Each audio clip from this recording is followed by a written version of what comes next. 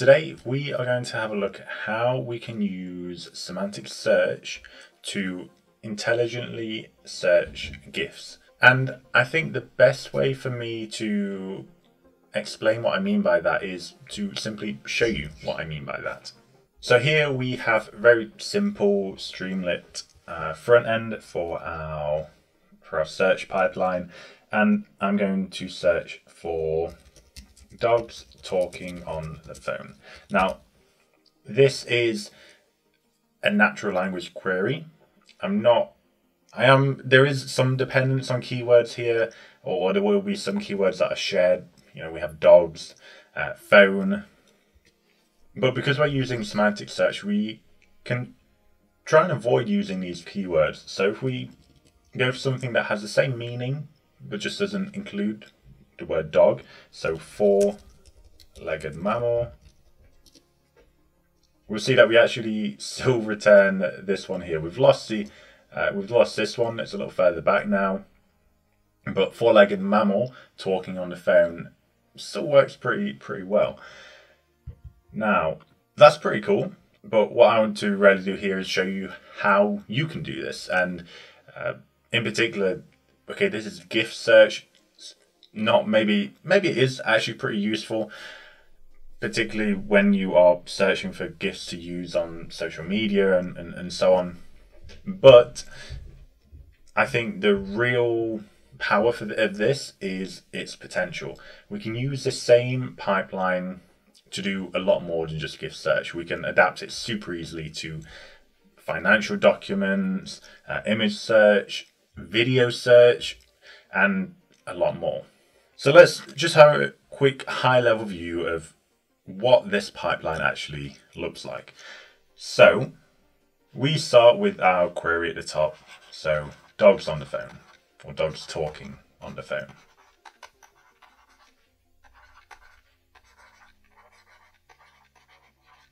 Okay, that is our query. It's going to come down here, and it's going to go into what we call a retriever model. A retriever model is basically a transformer model. Let me call it retriever or retrieve. Yeah, it's a transform model that's been specially trained to output meaningful vector representations of that text. So from here, we're going to get this big long vector. It's plenty of numbers in there. I think the retriever we use is going to output a dimensionality of, I think, 374, if I'm not wrong, or something along those lines. But that's actually a very small vector. Usually they are much larger. So we get that vector embedding, and it's going to go into a vector database. Now, the vector database for us is going to be Pinecone. And in Pinecone, we have all of these, so the GIF you just saw, each one of those has a little description. Okay, so the one you saw before might say, I think it says something like vintage dogs talking on the phone or something along those lines. And we take that description, we pass it through the retriever model, so the same retriever model we've used here, and store it as a vector embedding inside Pinecone. Now, this has been done for hundreds of thousands of GIFs and their descriptions. So then what we do is we look inside Pinecone. So we have all of these different GIF descriptions, and what we do, I'm going to use a different color here, we introduce our query. So this is actually this vector here, and we say, okay, which of these other items are the closest to our query, and maybe we say, okay, it's these two here. So what we would do is return those over here, and we don't really care about the vectors themselves, but we care about the metadata that's been attached to those vectors. So in that metadata, we are going to have the URL. Okay, so the URL where we can find that GIF image or the GIF file. So that's included in here.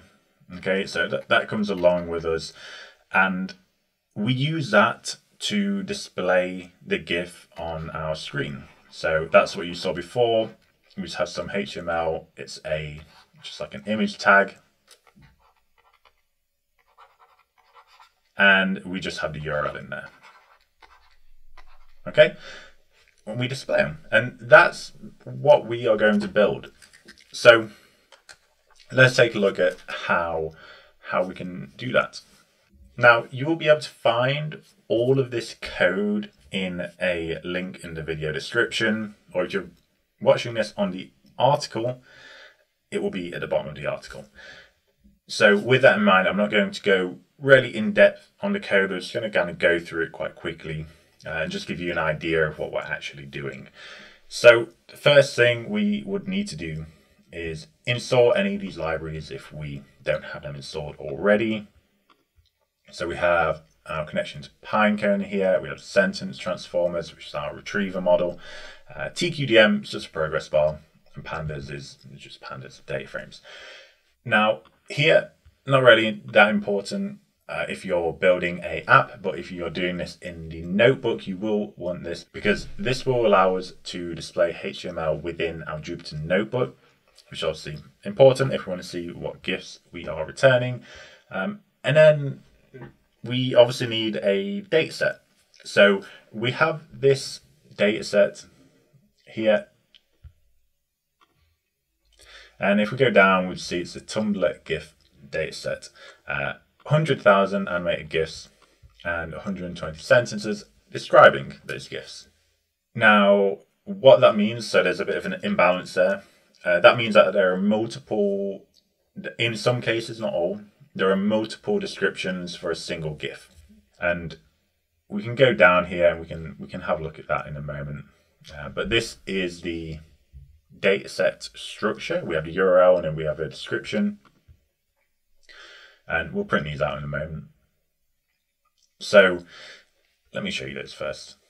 So we come down here and this is an example, right? So we have this image, which is from the URL. So I've pulled that in from the URL. So you see here we have the image tag, just plugging that in. And then we have the description. Description, it pretty accurately describes what is happening in the GIF. Okay. Now we have those duplicates or duplicate descriptions. Let's have a quick look at those as well. So these are a few of those duplicates, and we can see that they are all the same GIF as expected, and they just have different descriptions. But the descriptions are all pretty accurate. They're not, they don't not describe the GIF. So in this case, keeping these duplicates makes sense because we just simply have multiple descriptions that are going to point to the same GIF. All of those descriptions are accurate, so it's not really an issue. So we have our data set. Now let's just have a quick look at our graph here. So the first thing we need to do here is initialize our retriever model and our vector database. And as you can see on the left here, we are going to be indexing our data using our retriever and vector database before we begin querying anything. Basically, we're just going to be taking all that data, putting it into our vector database. So the first thing I'm going to do here is initialize the retriever model, which is here, and I'm going to initialize this sentence transform model. If you don't know anything about sentence transformers, there's a lot of videos on my YouTube channel and a lot of articles on Pinecone that cover these in a lot of detail.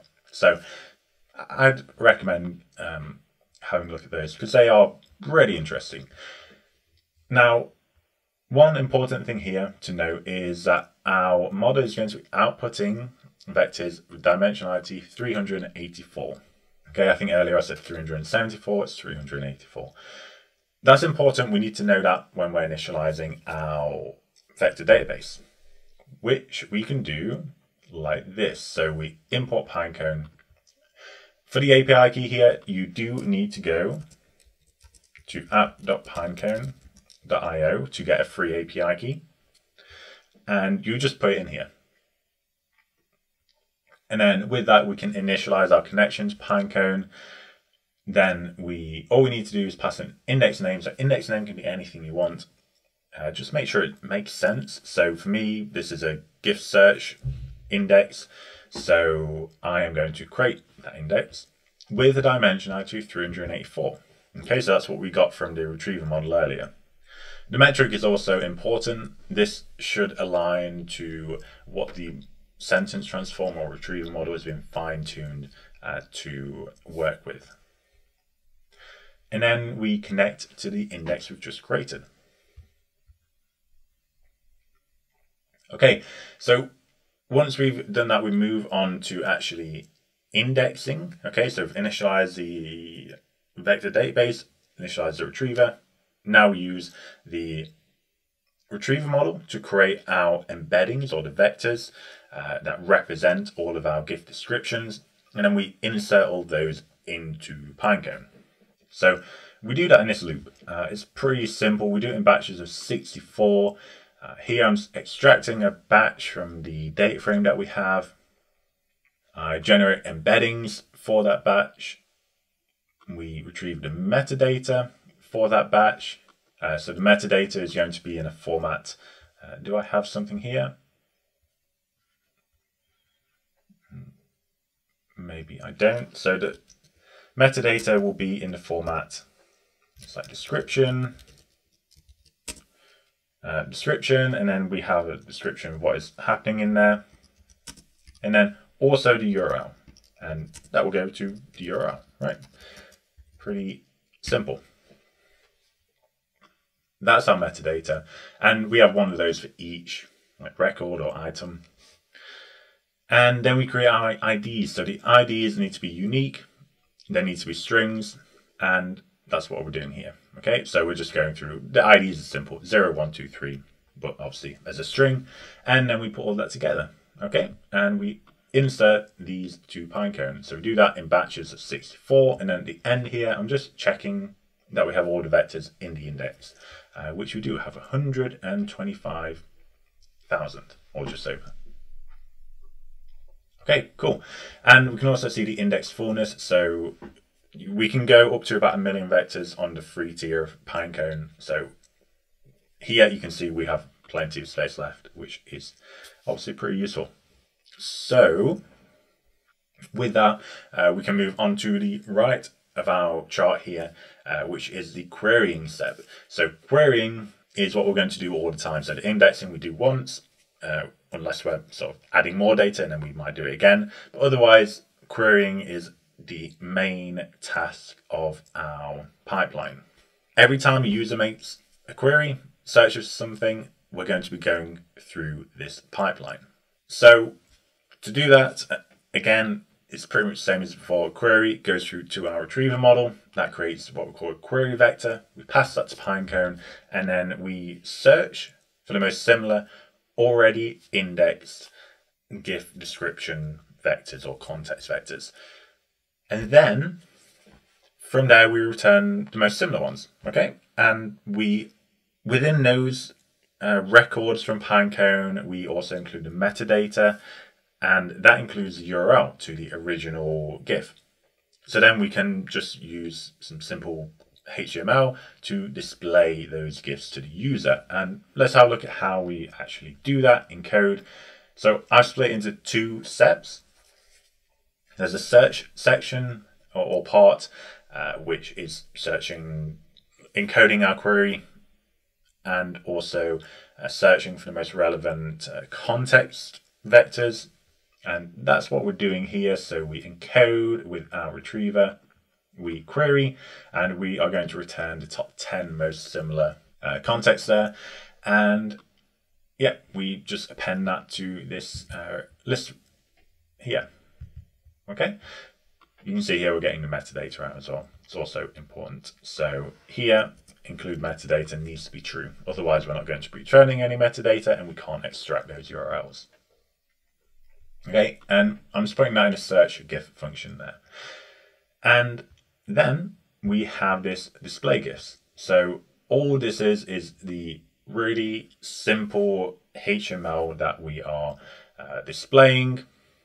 So we just have these div elements. Inside of here we have a figure and our image with the URL source that we have. Okay. And then to do that, or to perform our search, we just do search GIF, dog being confused in this case, and we display them. Okay. And we can see that we're getting all of these GIFs where a dog is confused, which is, I think, pretty cool. And we have loads of examples here. I just went through a load of them to see what we get. And yeah. Oh, this one, quite specific. You can get really specific with this as well. So, fluffy dog being cute and dancing like a person. And then we get this one up at the top here. So, yeah, I think that is pretty cool. Now, if we want to replicate the sort of app, the Streamlit app that you saw before, you can do. One, if you just want to test it, you can. But to create this app, it's super simple. Obviously, we're using Streamlit.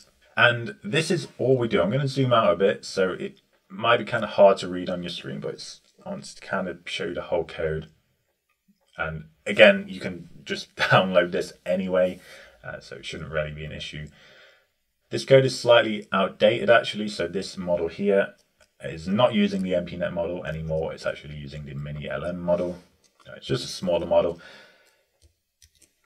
And yeah, all we do, we initialize Pinecone, initialize our retriever like we did in those notebooks.